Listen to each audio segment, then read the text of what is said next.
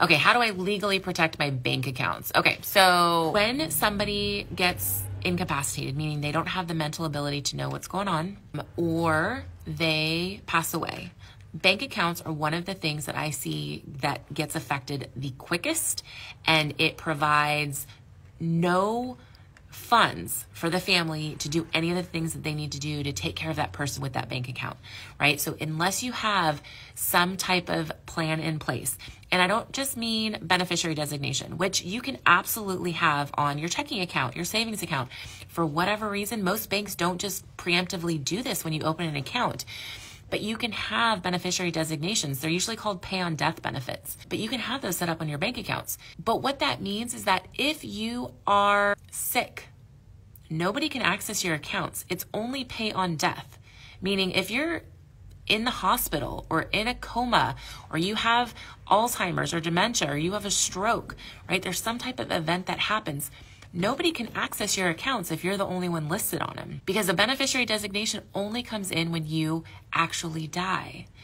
The other thing with that I see is that if somebody is listed as a beneficiary designation, the banks will generally not release the funds until 40 days after they have passed away, which means you might not be able to access money from a bank account to pay funeral expenses. I can't tell you how many clients I've had that have come in that said they couldn't access any of the money because the bank wouldn't release it for 40 days. So they had to pay $20,000, $20,000 for funeral expenses, for cremation costs, for everything, for all of the end of life stuff, right? That's big stuff people do not think about having to come up with on their own, right? They were probably reimbursed from the estate once they were able to get access to it, but they had to actually come up with that money on their own. And a lot of times it's really hard for families to have to do in that situation. So protecting the bank account. So what I generally recommend is you have a revocable living trust, and then you have this trust, you list your trust on your name of your bank account, right? So it's now in the name of your trust.